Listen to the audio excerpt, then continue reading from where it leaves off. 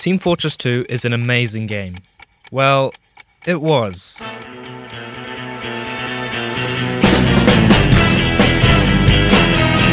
I started playing TF2 around late 2012 on the Orange Box on the Xbox 360. It was a simple, charming game, and although there weren't many players, I had a lot of fun. There were only a few maps included with the game, but they were unforgettable. Hydro, Well, Two Fort and Dust Bowl provided me with hours of fun and entertainment, and although the game hadn't been updated since 2009, I knew no better.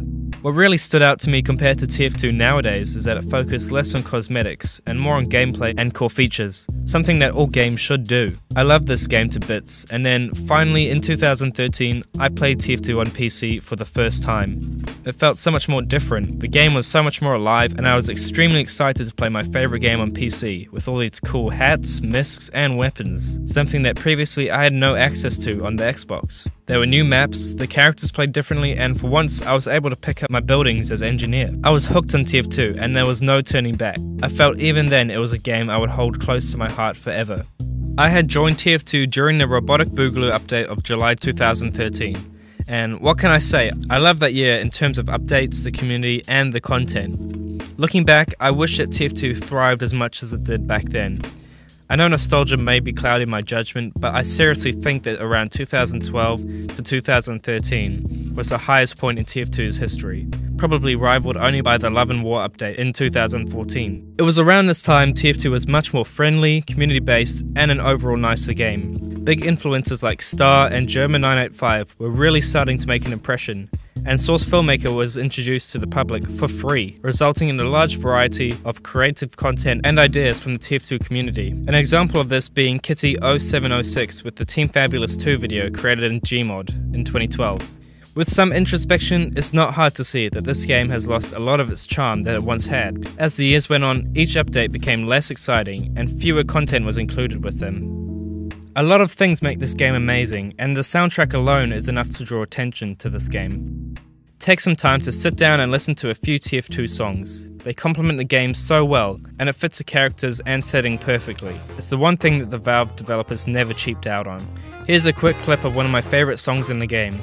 Take a quick listen and just imagine a scenario.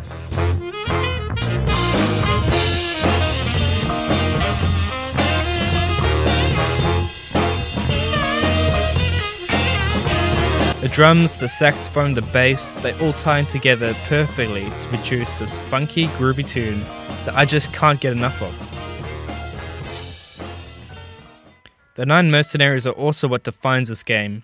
Each has a funny, distinguishable personality, and their gameplay is vastly different to each other's. No other class-based shooter has been able to accomplish what Team Fortress 2 has.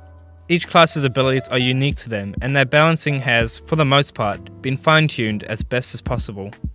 TF2's art style is exactly what I would expect for a cartoon shooter, and when I play it, I'm not taken out of the experience due to some weird dated textures that don't hold up well today.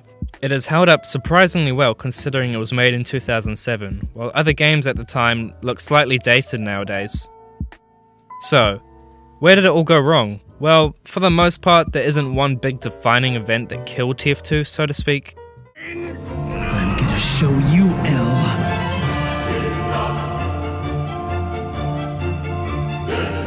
With Ryuk's information and my preparations, I can continue to kill criminals whose names are broadcast on the news, while masquerading as a typical high school student studying for his entrance exams. Just watch me, L. I'll solve equations with my right hand and write names with my left. I'll take a potato chip and eat it.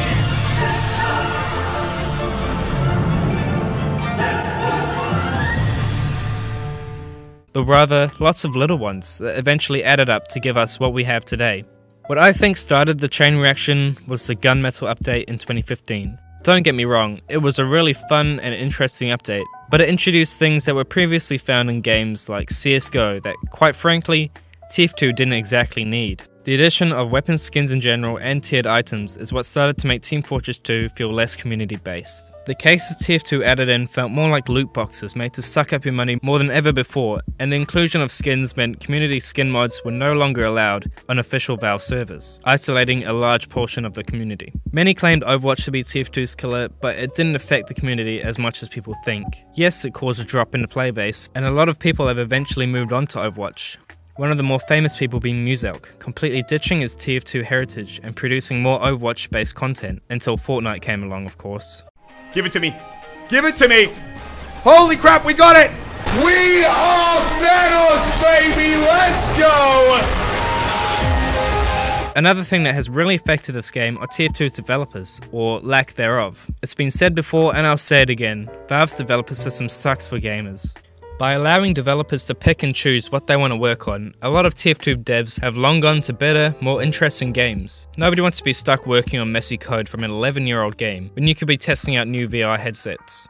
One last factor I think is partly to blame for the dwindling player base is the game itself, or more specifically its graphics. It's becoming dated and less relevant as the years go on. Why play TF2 when more impressive games are being released constantly? Games like Red Dead Redemption 2, Spider-Man, and God of War are stunning to look at, and their gameplay is incredible.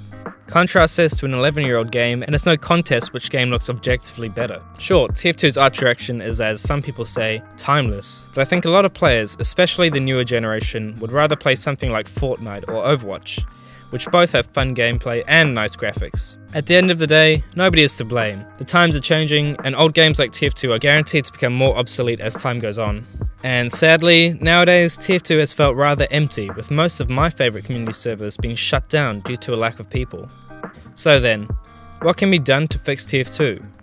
At this point, not much. Its dev team has neglected it to the point of no return, and it seems that from now on it'll be a decent game at best in the eyes of the average gamer. A new dev team could fix it at this point, but TF2's glory days have long gone.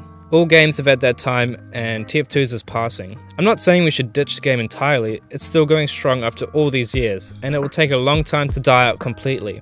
But lately, it seems like people have moved on to bigger games. Sure, a big update will draw a lot of players suddenly, but after the hype, they'll run off like they always do. Let's face it, TF2 was an amazing game.